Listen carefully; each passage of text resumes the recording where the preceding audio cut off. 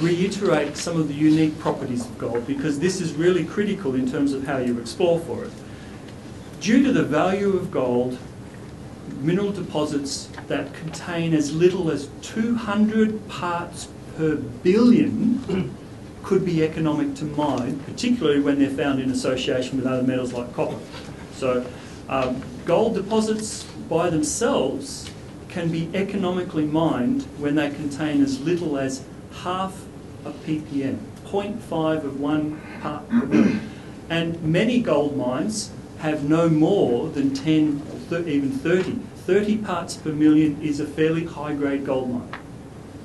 So that's 30 parts per million. So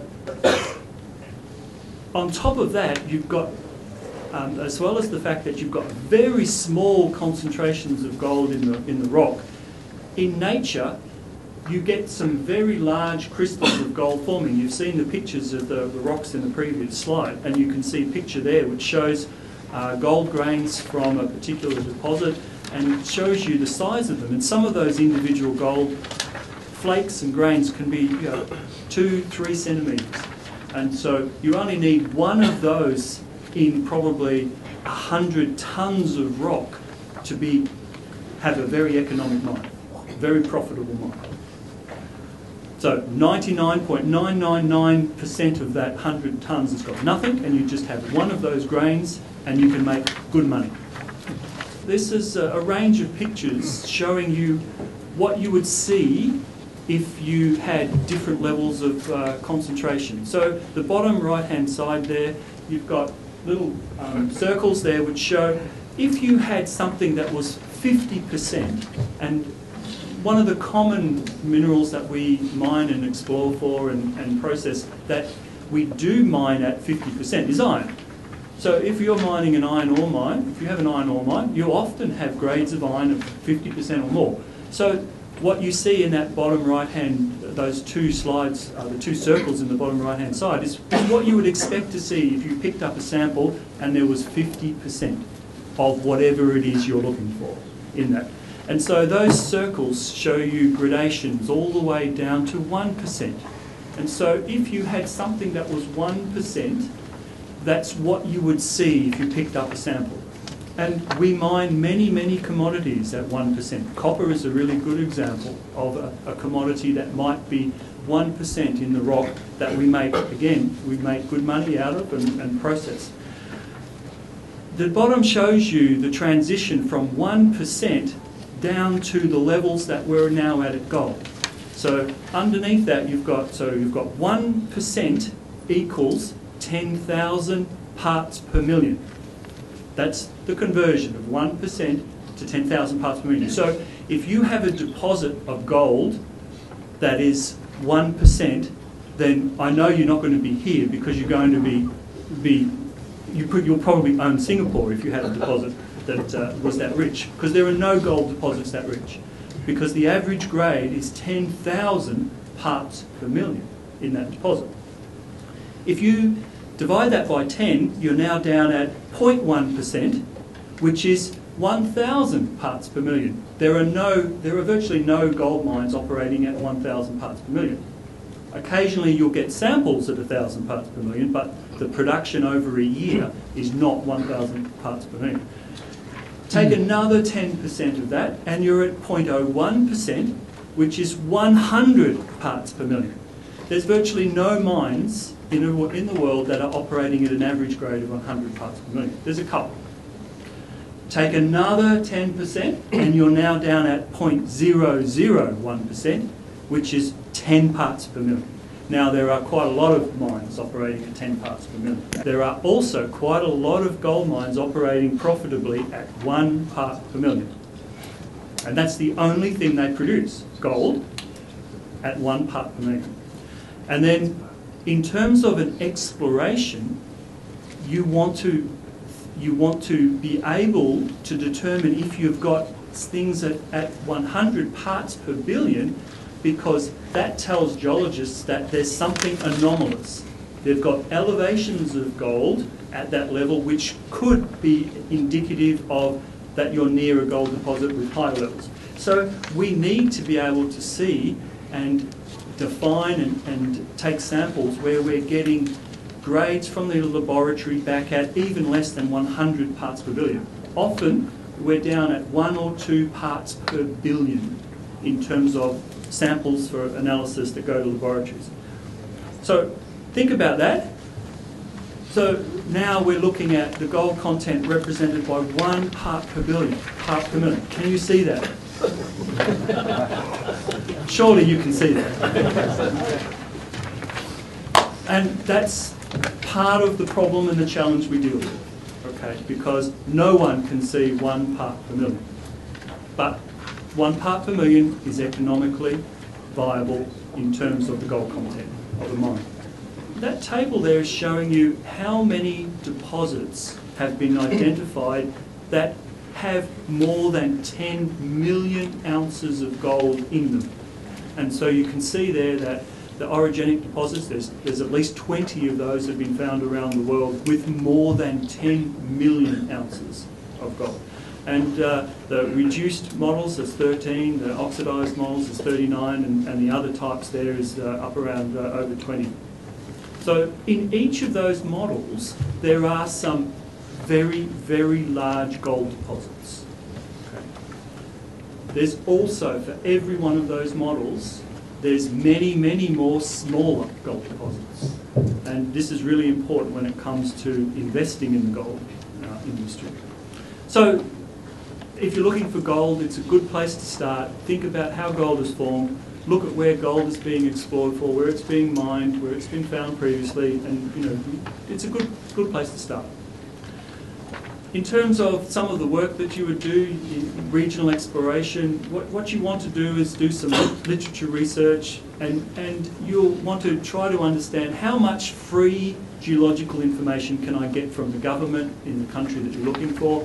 And a lot of governments supply a lot of information to start with. So you do your homework, you try to read and find everything you can find about the regional geology in your area, and collate all of that, integrate it, and then start your exploration.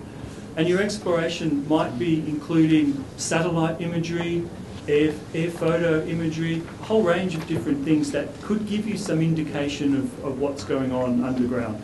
And in this case, you've got an example of a radiometrics image, and a radiometrics is a very particular sensing technology, but it really only looks at the surface of the earth. So if you've got soil, it's really only giving you an indication of what's in the soil. You might have magnetics, which is sensing the magnetic strength of the rocks, and that could potentially look down 5 kilometres into the Earth's surface. It's only going to tell you something about the magnetic properties of the rocks, which are totally unrelated to gold, but it's giving you some information about the rocks themselves. And if you look at the gravity response, which is another geophysical response, then that has the potential of looking down 10 kilometres into the Earth's surface. So all of this information you're trying to get to form a picture of what's happening under the ground in your area. You're going to start to do somewhere along the line in your property, you need to do some real work. You need to collect some samples to get an understanding of what's on your property. And stream sediment geochemistry is a very common way of companies getting relatively cheap samples from streams which provide information on the catchments up behind the stream level. So you can see a couple of pictures there of people collecting stream sediment samples, and they're used for reconnaissance and to try to get a feel for the regional content of gold and many other elements in terms of the catchments within the streams. Where you don't have a lot of streams, and Australia is a very good example of this, you even can collect samples of the plant species. And you can see a picture there on the right-hand side of spinifex, and you can see the root structure there. Spinifex is known to actually be able to attract and draw into its structure gold. So by collecting particular samples of the vegetation, you can look for gold anomalies. Now here we're talking down at the parts per billion level. So a lot of this technology is quite recent because chemistry wasn't really able to give us analytical results with any degree of accuracy down at 1 part per billion until the last 20 years. So we just could not do this previously. But now this is something that many companies will actually do to start to try to see, do I have any elevated areas of gold that might give me an indication of something underground. We do lots of soil geochemistry as well, so collecting samples. You can see here a small pit that's been collected, and we're taking samples of the soil, sending them to the laboratory, getting them analysed for generally lots of different elements. So sometimes you would be looking for a gold anomaly in that soil, but often you're looking for pathfinder elements. Elements that are accompanying the gold that you have more of a chance of finding higher levels for. So sometimes it could be things like arsenic, copper, or various other elements that you're looking as to that accompany the gold sometimes.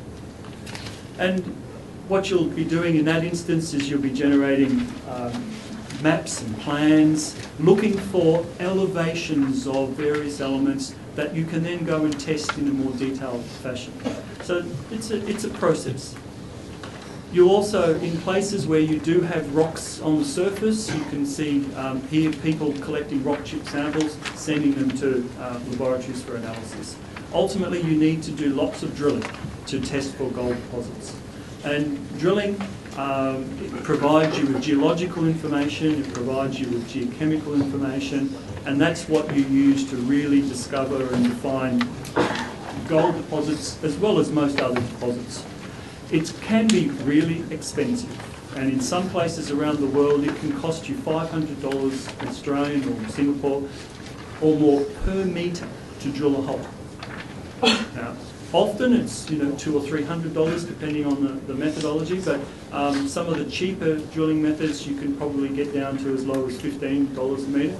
But when you think about some of the companies that might be drilling, they might be drilling 30, 40,000 metres in a year. That's an expensive exercise when you're starting to drill. But it's really the only way to define the tonnage and the grade of the gold that you have. The type of drilling that we can do is the rotary air blast, which is RAB, RC, which is reverse circulation, and diamond. And for gold, many people rely on diamond drilling, and that's the most expensive method to do that.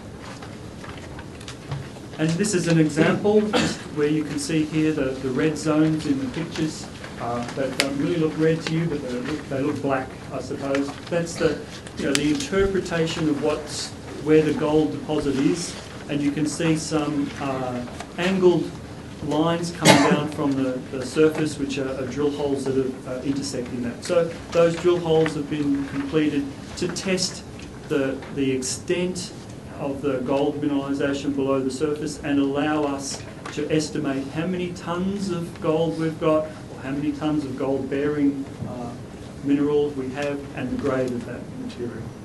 And at the end of all of that process, you try to form an understanding of the size, the extent, the geometry of a gold deposit. And this is quite a large deposit in Australia, Canal, and it shows you there that you've got a surface area which that pale pinky browny colour is the open pit, but the deposit itself is the white zone, and it goes down for a couple of kilometres, and that's the definition of that is all through drilling.